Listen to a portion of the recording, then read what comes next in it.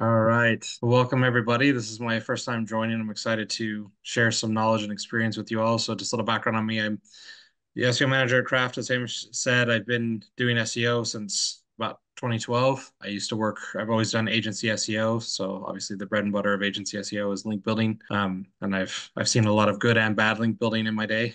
Just moved to Ireland a little over a year ago from Utah. I was right there in the Silicon Slopes, and I've worked with some big brands, GoDaddy, Thrive, and then what all the different companies that you make up what Thrive is now, like Super Media and Dex Media and all those. I've worked with all those brands in the past. So extensive experience. Excited to get into this with you all. It's a very big subject. And so I think I just kind of want to cover it from a basic level today. And then maybe we can plan on doing more of a deep dive on some aspects of it that I think deserve kind of their own PBNs and stuff like that. But I think just introducing the topic and giving some understanding on basics of it all would be a good place to start today. So first off, if you watch YouTube and talk to a lot of people that are doing SEO nowadays. A lot of people either say link building is dead, or they don't see the value in it, or they say it's too risky, and then there's a lot that, they say do it, but then what they say to do isn't necessarily correct, and whatnot. So I'm just going to kind of give just what I've seen work, I know doesn't work, and kind of what to look out for. Obviously, back in 2012 when I started SEO, pretty much link building was king. Content became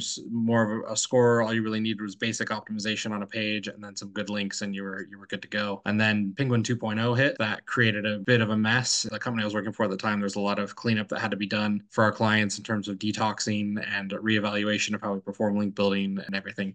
What I learned in that time frame was what the company did really well to recover. They never got hit by any other updates after that, was because they went down to a basic level where basically the attitude became, look, whatever we expect from our client site, we should expect from the sites we're linking to or linking from. So that kind of became the viewpoint, and the strategy was like, okay, if we want our client site to have really good content and we want our client site to have good interaction and traffic and everything like that, we should expect the same from the sites we're linking from. And so that's kind of been, even just from there, that's kind of the backbone of good link building is that basic level, just understanding that where you want your client site to be is what you need to be linking from. Obviously content is vitally important, and from a link building perspective, it's still vitally important. Let's talk about how Google thinks the internet works, right? In Google's mind's eye, people create really good content, then people come and read that content, and then they mention that content in other places. They refer to that content in their own content creation, etc. And this magical thing just happens, and people get backlinks, and websites grow naturally. But the reality is, especially for businesses, most businesses, that's never going to happen, or it's going to be very rare and a temporary spike in their, in the interactions with their traffic and with the increases in impressions and traffic to the site. If you want to get down to it, any link building is against the Google guidelines. It's black hat SEO. Really, it's gray hat SEO if it's done properly, but it's not something that Google is okay with, but it's necessary because generally backlinks aren't going to happen on their own. But if you exercise caution and you're careful in how you perform backlinking and basically have a very high standard for what you want to link back to your site, it negates a lot of the risk. So let's kind of talk about some of the different types of backlinks out there. Now, there are literally hundreds of types of backlinks. I'm just going to go over the ones that I found to be the most valuable and what their purpose is. Your strongest backlinks just right out the gate are going to be backlinks that have good content around them, that are content-driven backlinks. But Google is smart enough to recognize that if that's the only type of links you're getting, that obviously something's unnatural, something's being manipulated, and that can harm your SEO as well. So we have guest posts and articles. These are basically the real meat of SEO, right? They have good content around them. If you're doing it right on niche relevant websites that are gaining their own traffic, have the potential to even through that article bring traffic to your site as referral traffic. So that's, in a nutshell, there's going to be the backlinks that are going to provide the most value to your website. Beyond that, there's aged article inclusion links. So these are similar in the sense that you're looking for good articles and blogs about the subject matter you want to be relevant for, whatever your keyword focus is. You're trying to gain a backlink inserted into those articles, basically working with sites to, saying, hey, I noticed you don't have a reference for this point. I provide this service or this product. You know what I mean? Here's my expertise, or a blog I wrote about this or whatever. Would you be willing to include a backlink as a reference? So those are your content-driven link types. Now there's a few others out there, but those are the most common, right? Next is article comments. So this is where you're finding blogs and articles and then just making a comment in the comment section and including backlink within that comment. Now, the problem with these types of links is they have to be accepted by the producer of the content or the website themselves. And so looking at best case scenario, getting 20% of these links actually sticking or actually getting published. But when they do get published, they do carry quite a bit of value. Next is directories and profiles. The key purpose of these is really to provide diversity. These are backlinks that are easy to obtain. There's no harm in Google even recognizing that you're Oh, seeking. Degen, sorry, you're not sharing your screen, I don't think. I was just thinking that. Oh, sorry. Can you share now or yeah. Yeah. Can Okay, anyone see? perfect. So you can see actually when I put articles and guest posts here, something I did want to make sure and mention is so, all right, the caveat is that with all the positives that can come from a good, content driven backlink from a guest post or something like that, they also are the ones that are going to carry the most risk. If they're not done correctly, nothing will bring you down faster than having, a backlink from a spammy blog or guest post site. Directors and profiles, again, the idea there is that they are essentially going to be providing the link diversity. So think of your backlink portfolio like an investment portfolio. You have your key investments that you're putting most of your money in, but you don't put all your eggs in one basket. You diversify, you invest in multiple things. It's like that with link building. Google is smart enough to recognize that if somebody is just getting really powerful backlinks, that it's obviously BS. The only manual action I've actually ever seen for 10 plus years has been someone actually just was doing consistently just building really, really high quality links to their website. And they got nailed with a manual action. So things have to look natural and organic to Google. And like I said, there's only so much gaming of the system that can be done. Now, another big aspect is like watching the rollout of the links you're building. Are you doing too many at once? They're doing too many within a 1 month time frame or a 2 month time frame. Like you have to really analyze kind of what's going on in the space for your niche to make sure that you're not overstuffing, that like it's not going to look totally unnatural that all of a sudden overnight you're going to have, 50 plus really awesome backlinks just pop up and Google be like, what the heck's going on? You know what I mean? Back into this, we already covered article comments, directory and profiles. Again, those are just to create that diversity. Infographic submissions. I remember when these were new, probably 5 or 6 years ago, were kind of a new attempt in SEO, and everyone was very excited about them, and they didn't really quite pan out to be as potent in terms of giving authority to a website as everyone had hoped, but they are still valuable. What I find tends to be of most value is the description given for the infographic rather than the infographic itself. So if you give a good description, like 100 words with good keyword inclusion, generally those can provide some good value as well. And then bookmarks. Now, bookmarks is this funny one because a lot of people say don't even waste your time with it. Obviously, they're not a very potent link in terms of direct transfer of authority to your website per se. But where I found that they provide a lot of value is you actually utilizing them, targeting your own guest posts and articles that you've created for link building, getting those bookmarked actually tends to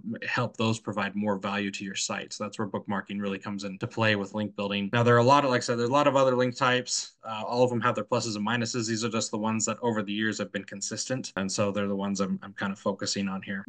What is it called? PBNs? Could we go into a little bit more about that? I mean, I know that there's a lot that goes into it, but how do you analyze what's good and what's bad? How do you know what's good and what's bad? Yeah, you'll have to communicate with the owners because what you'll need to determine is, first of all, what was the purpose they set up the PBN for? Where they're trying to get basically just build up a network of company links just to gain revenue through. Ones that are built out for that with that in mind generally are the more dangerous ones. But how do you tell which ones are which? This is when you really want to look for the ones that are actually where it's going to sound bad and counterintuitive, but the ones that are built for SEO, because they have to be built a certain way. The questions you want to ask is one, you'll want to see, okay, was each blog set up on a different server? Because that's key. And then, on with a different IP and you know what I mean? So there's no connection between the blogs. The second is the quality of content. Are they all producing, so a high each level? one is set up on a different server, meaning like your web host, you're an individual server? Yeah, each blog being hosted differently, being like you can't have them connected at all. They need to be completely look like they're their own isolated blog or business rather than being connected to anything else. Like that's essentially they have to look like they're just a good site on their own, basically.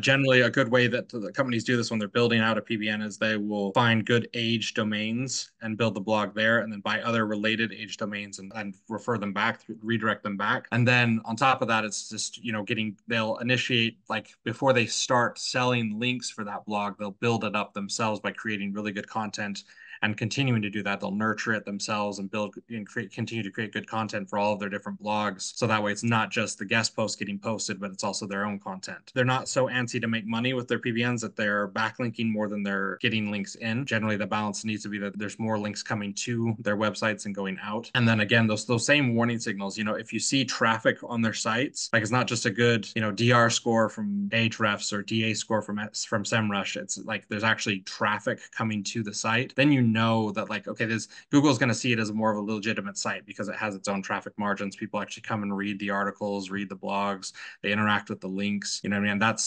is going to signal to Google that it's a trustworthy site, right? It's basically the same rules that apply to your site apply to theirs. So just look for the same expectation. Like what you want your site to be in terms of SEO, look for that in the sites you get backlinks from. This is going to sound really naive, but can you get a high domain rating without having traffic? Oh, yes. So Really? many do. Yeah. When you start pushing out and actually looking to build your backlinks, you're going to find so many sites out there that'll have massive DR scores of like 60, 70, 80 even, you know what I mean? And so they sell you all these things, oh yeah, and then they'll want to charge you $150 a link or whatever. You look at the traffic score and it's a zero. And essentially that's doing nothing. Is it a for niche you. that they're in though? Like, can you pay somebody to give you good domain rating? I don't know. It's not necessarily paying. It's just kind of gaming. There's different ways they can game the system to pump up that score. Because you think about it this way, DA score, DR score, those are coming from third-party sites. They're not coming from Google. And it's their best estimation as to how Google views or gives an authority score to a website. If Google was to actually give an authority score, what would that look like? Anything like that, you can game it, right? Because essentially, I mean, if you think about SEO in a nutshell, it's kind of gaming Google's system. What they figure out generally is like, okay, what aspects can they influence these DR scores? So they can pump that up, and then it's a sales pitch. It's all about selling that site then to get backlinks or to give backlinks to people. That's in a nutshell why traffic is so important, is just because that's the biggest signal to Google that it's a legitimate site and not just a BS. You know what I mean? They're not doing anything spammy or anything that's going to potentially harm your site down the road. So what should you pay for backlinks? So this is we can do even a whole conversation on this, because generally what I look out for, again, because I move very cautiously with all of this. So when I'm reaching out to a site and initiating that conversation, I always approach them as a freelance writer, not as an SEO. And so I just say, hey, look, I'm just trying to get some stuff published for my portfolio, you know what I mean? Would you be interested in publishing my blog? If they say that, oh, like they'll give they want a publish fee, it's not too expensive, it's pretty reasonable, then I usually feel comfortable. But if they say, oh, if they immediately get an email back and it's like, oh, we charge X amount for a backlink, like per backlink or whatever, then they're a link farm and you don't want anything to do with them. Because chances are, if they're being that open with it in an email with you, they're probably not following all the guidelines very closely, and they're running the risk of being nailed by Google and then everything that's linking from them. So publishing fee is good, link fee is not. Exactly. It's okay. Always a bad idea to approach any website as an SEO. It's always better to approach them as a freelance writer, even provide them a writing sample of something that looks really good. If it's harder to earn their trust to publish your content, that's actually good for you, because then you can trust their site a lot more than the site that's just like ready to throw anything up. So would you approach a competitor? Yeah, potentially. I mean, like a direct competitor. Like, okay, well, that would be hard, because you're still going to try to sneak a link in there, and they're going to see that. If it's like a broad match competitor, that's fine. And I will get into that here as well, explain a little bit down the road here, kind of some more of the aspects into like guest posting, like the site being niche relevant, but then that also can apply to broad match niches. So like, let's say you're trying to rank, if we want to use the law example, divorce attorney in Los Angeles, California, or whatever. You don't necessarily need every blog to be super focused on just family law. If it's a general law blog that has, good articles about family law, you're in the clear. You know what I mean? That's a broad match blog. The only time I'd avoid it, let's say it's a blog, maybe it's about law, but it's all about finance law, and like most of the articles are about like filing bankruptcy, chapter 13, chapter 7, whatever, you know what I mean? Then that obviously isn't super applicable. It's going to look spammy and you don't want it anyway. Degen, are you talking about tiered linking right now? David asked. How tiered linking works is essentially you want your guest posts and your articles to be providing as much link juice to you as possible. And the best way to ensure that is if you're providing link juice back to that article, that blog post, or that article itself. The way tier linking works is essentially by building up the site that is building you up, you're only providing yourself more value. It's like a trickle of value, right? It starts from the top and trickles down. And how do you actually do it though? Like, can you give an example of actually doing it? I brought this up when you were talking about the PBNs and like looking for a legit PBN. You know what I'm saying? Like looking for like legit link opportunities versus places that are just link farms, or places that are like link circles to low quality sites or what have you. In that regard, like, I mean, you essentially, I have utilized a PBN in the past to do tier linking as well. If I found like a really good, like we got an article for, what was it, Two Men, or was it iSuit, that where we got the from the Fox magazine? Remember that, Hamish? Yeah, I do. Yeah, and they have like 12,000 followers on Instagram as well. Yeah, yeah. And what we ended up doing is then, because that link was also, it was providing quite a bit of traffic straight. It was to Two Men itself at the time. And so a couple of the other links I went and did is I actually found some PBNs that I trusted and got them to link back to our article in the Fox magazine as well. And it provided even more value, you know, for a couple more months type of thing. I mean, it continued to provide value now, but like in terms of like traffic and everything, it provided even more value. So you can, if that's what you're asking, you can utilize a PBN as well in tier link building. But then just realize you're going to have to create an article that's like one more separation away from the article you had originally created. So it's like the further out you get, the more broad the information needs to be. Still needs to be relevant, but more broad. Okay, I had never thought of it that way, but I can visualize like a funnel of specificity when you're talking about the tiered links. So thank you. That's very helpful. Really, we need to do a training on how to properly scan and search for sites to link to, guest posts and stuff to acquire, because there's a whole like methodology to that. I can go over it briefly actually now. So generally, first approach, and this is just kind of so you can start dabbling in it and get an idea, kind of scraping the surface, is let's think of a keyword, any keyword. Someone throw something out there for me. Black tire for men. I added the indicator there with the right for us, right? Or you can do guest post, or there's several other variations you can do. And we can search through here and just kind of see, sorry, Business Insider India. They see right there that they have a right for us, sharewell.org. So let's check this one out here. That's some information. Looks like they cover a couple of different niches. There's a very broad, and most likely this is part of a PBN, just looking at it. I'm not necessarily counting this one out yet. Scan through it a little bit, just kind of see what it's all about. It said they're right for us, but I'm not seeing it here because I want to see their policy, their publication policy. Up there we are. All right. Now this is where we're going to get an idea of who they really are. All right. Interesting enough. So it's mostly from Oxford, which might be something we still can BS.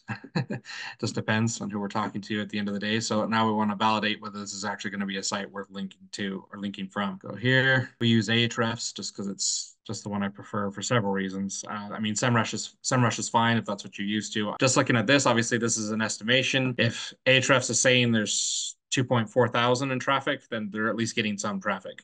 And then a DR of 64. So right there, I'm trusting this a bit more than I normally would. My initial impressions was it's a PBN, but looking at it now, it may or may not be. Thinking it's a PBN still just because of all the different niches offered, but I'm not seeing any red flags. Now, red flags and niches you'd want to look out for, and they're not necessarily bad things, but it's just because they're just things that Google tends to flag more often. Bitcoin is one, gambling, adult websites, things like that. Those you kind of want to avoid blogs unless you're trying to rank for those type of keywords. You kind of want to avoid blogs that are mentioning those items just because they're a higher risk in terms of spam score and having problems with Google. Next steps then is I would then reach out to this email. I would just copy and paste that in. I have an alias email that I've set up, and then I would write and say, hey, I'm a freelance writer. I've been, studying or whatever at Oxford or whatever. It's like I'd like to write an article on men's attire. Here's a sample of some of my writing. I'd send them the sample and be like, would you be interested in publishing this? If so, could you give me any pointers on what you would like to see or not to see within the article, etc. And they'll generally write back. They're usually very friendly. This is what we'd want to see. This is how many words. These are, we'll need at least 3 images that you own the rights to or whatever. And then they give you kind of the guidelines and you say, okay, go, you write the article, you include those guidelines, send it back to them as this,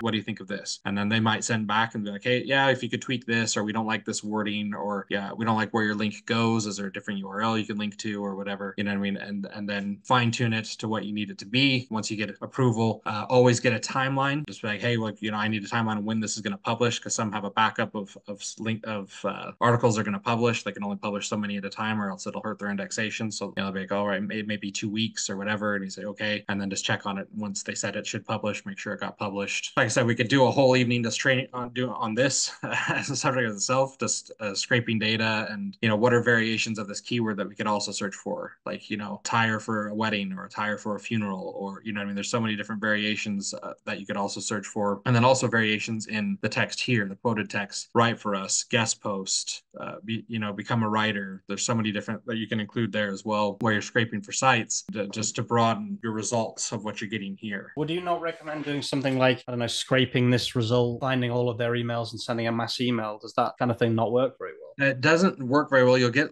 very low response rate to from the good sites just because they get that happens to them all the time. So what they're looking for is something that's very clearly written by hand, that has good information about you. And again, it can be BS information. You can set up a persona for yourself as this writer, right? I created a LinkedIn using my wife's name and everything to create this persona of this writer, just because then it sold better, right? And then when they check into it or whatever, they look into me, they were seeing this persona of this person that is a freelance writer that writes these articles and whatnot. It literally is just the back and forth. It's a song and dance, because if they send something back, they want a response. They want to see that you're a real person, not a bot, not just pulling data. That's why this is the manual process for this yields the best results, both in terms of quality of site and in responses. Okay, yeah, that makes sense.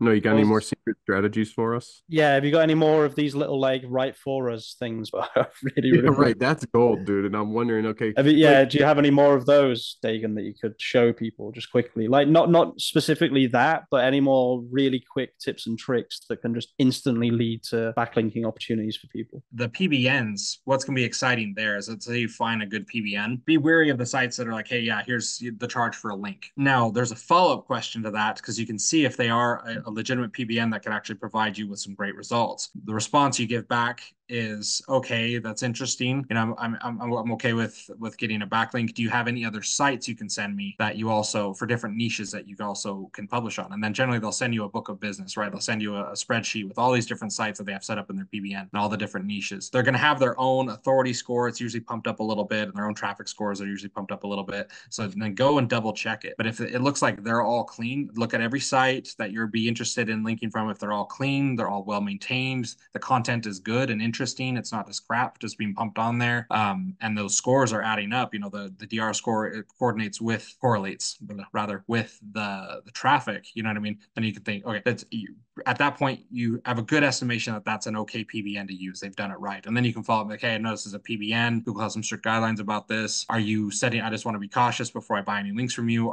Have these all been set up on various servers, on unique IPs? Are these, is there no connection between any of these sites? And they'll respond. If the ones that know what they're doing will tell you, yeah, it's all done clean. They'll even list out a few things that, to let you know that it's been done clean. And then the ones that don't know what they're doing, they will act either insulted or they won't respond, or they'll say, oh yeah, it's fine. They won't give you any details. Then be cautious, because it's clear they have no idea what they're talking about, and it probably has been done wrong. But then if you get that PBN, they find the golden PBN, you're off to the races, right? So if you wanted to find a PBN right now, Degen, would you do the same thing that you did before, or is there something else that you would do? Yeah, you do the exact same thing. It would depend on the response like you get from whoever the editor is that emails you back. I said, if they're a legitimate business or even a legitimate blogger, they're going to want to know that they're interacting with a real person. So the more of that real person you can show them, the better it is for you. What's a good domain rating for and traffic?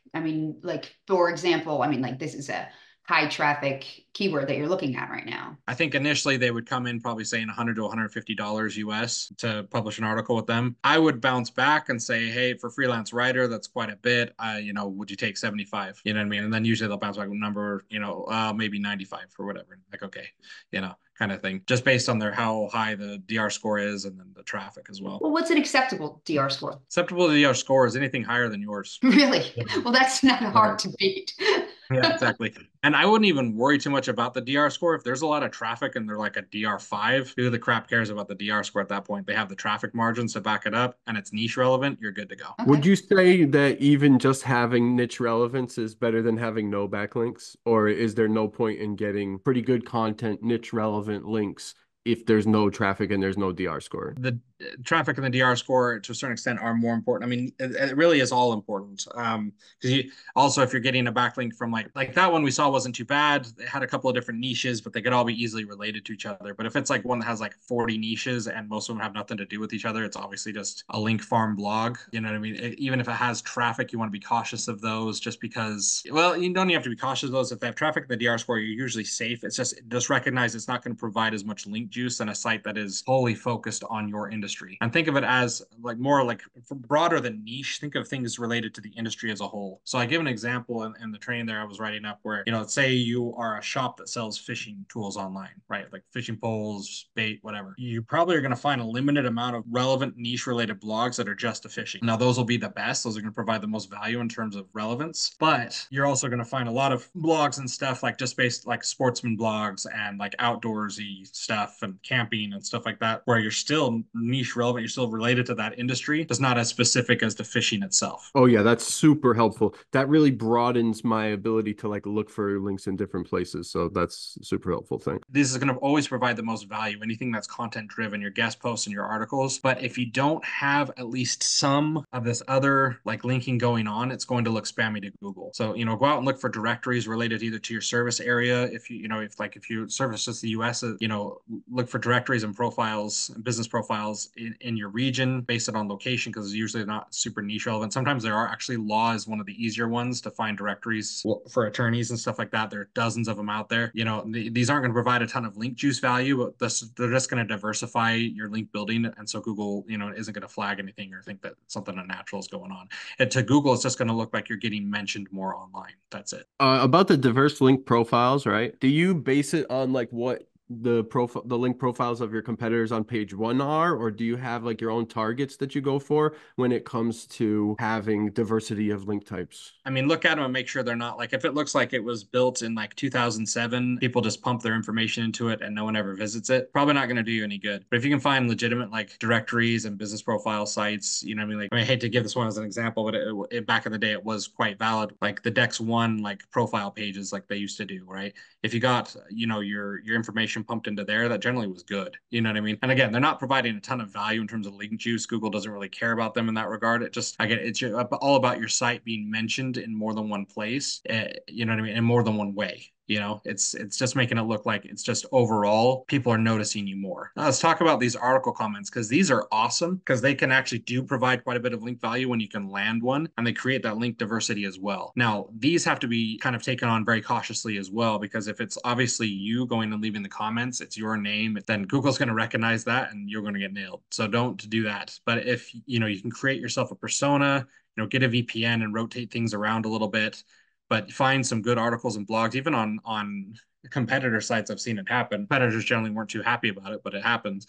Go and leave a comment on a blog like, oh yeah, I really learned a lot about this by using this service or whatever, and then they throw a backlink or whatever. If you were actually wanting to comment about something that you had utilized or that you knew about previously on a blog, like you're just genuinely providing help to people also reading that blog in the comments, that's the way you'd want to post it. Post it like that, leave the backlink, and then if it gets published, you know what I mean? Boom, that can actually carry over quite a bit of authority, and it gives link diversity as well. Again, because that's the one's the most natural for Google to feel like you're just coming up more online, like people are just mentioning you more. Again, all of these, like I feel like we could do a training on every single one of these, and probably should.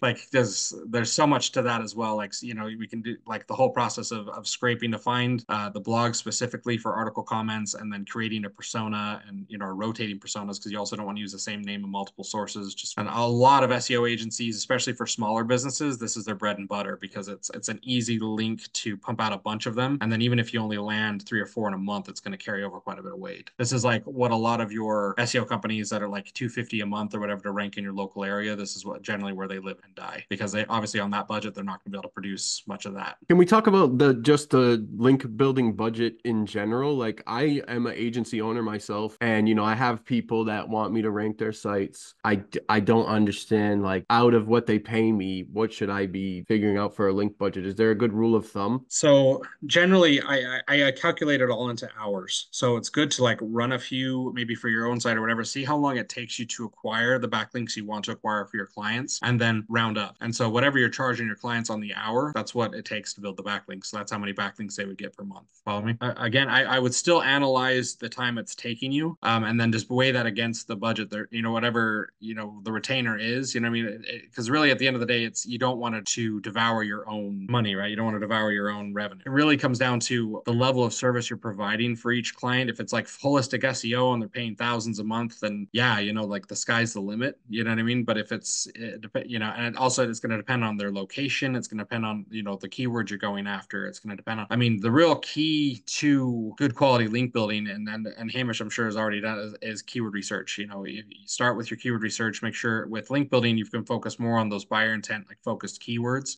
You know what I mean? So like, for example, like if you are like for the law example given earlier, like let's say you're a family lawyer, family attorney, maybe that's your target term. That's fine to utilize in link building, even if you're not realistically thinking you're going to rank for it. Just because of the overall authority it's going to help build to your site, you're going to rank for a lot of terms related to that term. And then what you watch is all those related terms in Google Search Console, see how they're climbing up, in clicks and impressions as you improve in ranking, as you get the links out there, and as you build that authority score for your own site. To answer your question, it's hard to answer not knowing like a full framework of like how you're doing things, but I would just analyze, like I said, it really comes down to, because you may not charge by the hour, but think that you do work by the hour. So you really have to analyze how much time it's taking you to do the link building, and that's, you want to charge that times two. You know what I mean, to make sure you're making up your costs. Like, okay, call me crazy, right? But would you be willing to like look at a keyword and give a rough idea of how you would look at it or something like that? Yeah, sure. So like I have a prospect right now, and like let's use the keyword foundation repair Knoxville. That's quite good for a local keyword. Yeah, so it's quite competitive. But if you also saw there, like the top organic keyword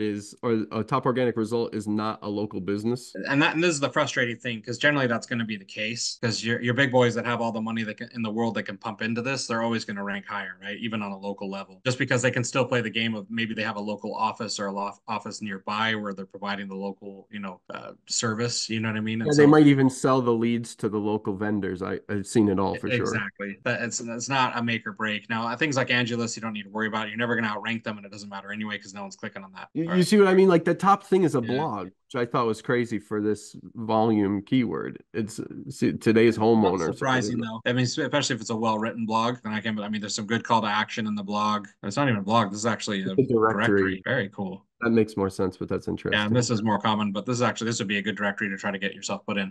100%. But so there you go. There's how to find a directory right there. Right. It's hard to analyze because you want to analyze the client site as well, because realistically you got to look at where they're starting from. If they're starting with let's find just like is this one an actual company? Let's see where. Yeah, Ramjack's going to be like a Safe Flight, you know what I mean, like a franchise. Let's see where they're starting from just to give us an idea. So DR50. 24K in traffic. So analyze where you're starting from compared to them. Now, obviously, ranking top number one, it's not really a realistic goal for anyone. I generally will say once you're in the top 10, you're in the game. And that's really where you should aim for.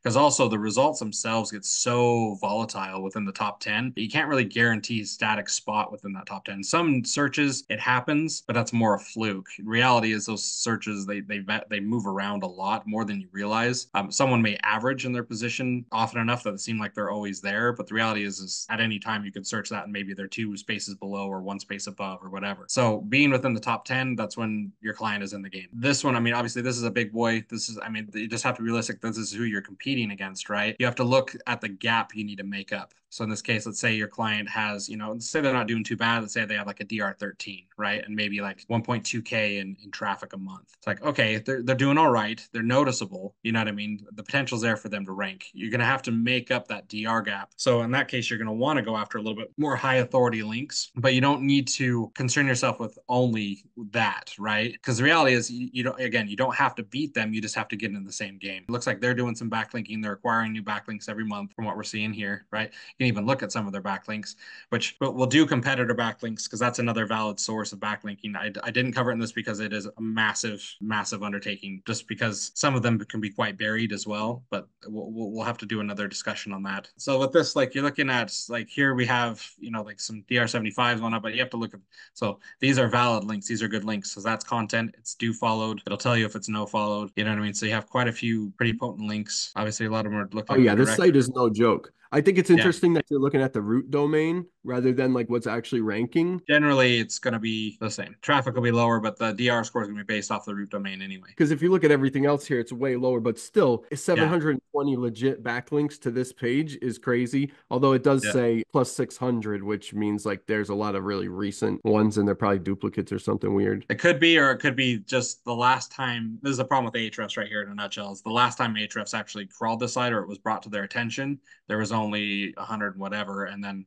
now that we've called our attention again and noticed this many more. So that's the flaw with Ahrefs. But I mean, there's a problem with all these tools is they're given their best approximation, and you have to like look at it from that angle. If you look at it like it's a factual, like God-given metric, you'll just be disappointed, because at the end of the day, the only thing you can really count on that's giving you accurate information is Search Console. And since we can't access our competitor Search Console, this is the best we can do. And would you agree, like the more obscure the search gets, the worse you can depend on the metrics? Yes. Definitely. Yeah. I don't ever use it for keyword research as well, just for the same reason. It's keyword information tends to be a little bit, it's crap. I'm trying to be diplomatic, but it's not good. But what we do utilize it for is just tracking our keyword progress. We don't care so much about the search volumes it gives, but we care about, the month-on-month improvement of keyword rankings for whatever we're targeting with our link building. I mean, with this one, again, it's hard without looking at the client site, but just when you're calculating it, you'll know how many months it's going to take. I mean, generally, if you're being aggressive with your link building, you know what I mean, and you're diversifying, and you have the budget to really go after it, I mean, you can expect within 6 to 9 months, you can get them into the game. You can get them into the top 10. At that same time, in tandem, you're going to have to be producing good content, like good blogs that are also, bringing it, because, a major ranking factor is click-through and traffic itself. So if you're not getting that traffic from other sources, it's going to be hard to be competitive and rank, right, for these more competitive terms. If you have it in tandem, you have the link building going, that's providing, your trust with Google, that's helping Google to recognize you as an authority in the industry, and then you have the blogging going on, and that building up your topical authority and getting you in the game in terms of question-based search queries and just driving, getting lots of clicks and impressions and getting people to the site. Those things in tandem, no matter what, they're going to, it may take longer than you want, but it's going to get you onto that first page. Thank you so much, Degen. That was amazing. I learned a lot. I'm sure everyone else learned a lot too. We'll have you on again soon. Might be next week, might not be next week, depends. I thought that was one of the best sessions we've had so far, and it's not something I talk about on my channel very often. Thanks everyone for coming, and we'll see you next time.